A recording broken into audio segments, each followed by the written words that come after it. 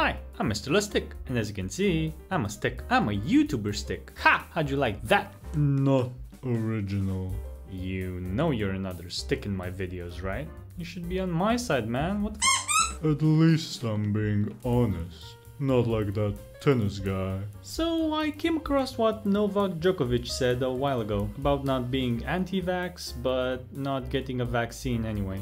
What? Ryanair had this great reply. We're not an airline, but we do fly planes. So I thought this would make a great video title.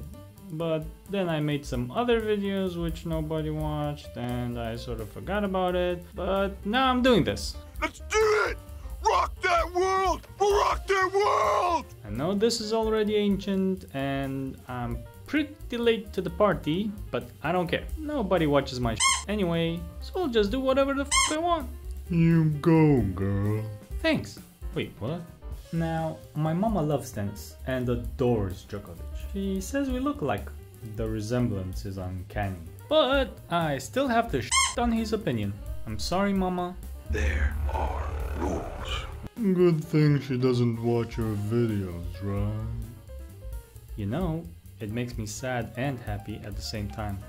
Now, everyone is entitled to their opinion, which is another way of saying that Djokovic has the right to be wrong.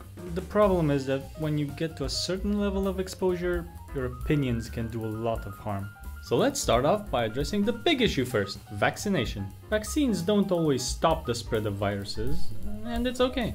You can't fault a car for not flying, except if you're the Jetsons.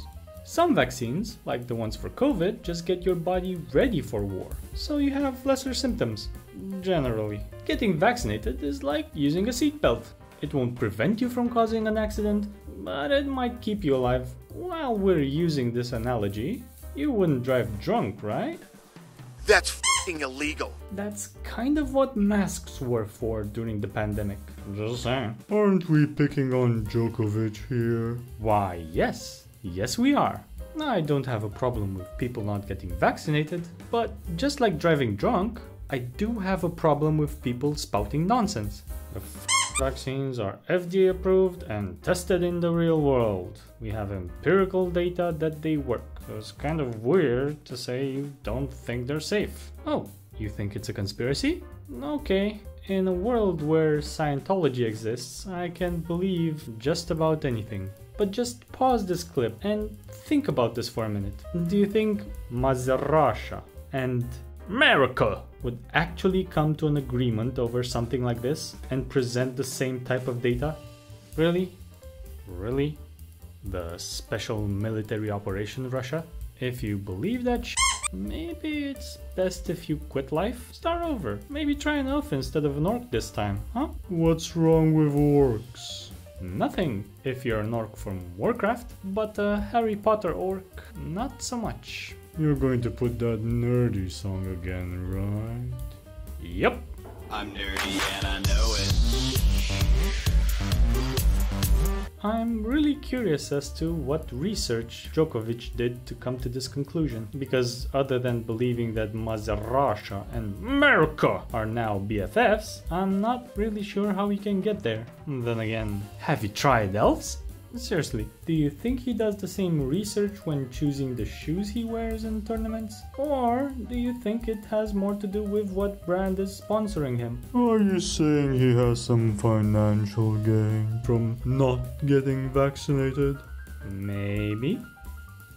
That'll do it. To me, this sounds more like a publicity stunt than anything else. And I get it, I really do. I understand that he needs a way to make some moolah even after he's done playing tennis. But I don't think getting people afraid of vaccines is the most ethical way to do it. We know they save lives. Not all the time, but just like seatbelts. They don't work all the time either, but I think we can all agree that they save lives. And I know, this is not the worst thing that someone can do, but it only takes a spark to get the forest on fire. It only takes one domino piece. I want to leave you with one last thought. Thomas Edison, the guy who brought us the real light, not like that other guy with the "let there be light" catchphrase, held public executions of animals to prove that AC current was dangerous. Why? Because his company sold and had patents for DC equipment. Money makes even smart people do stupid things. So with the same absurdity as Nole and Ryanair, I will say, as always, if you like this video, please give it a thumbs down. No one but me will know. Maybe Ryanair, I don't know.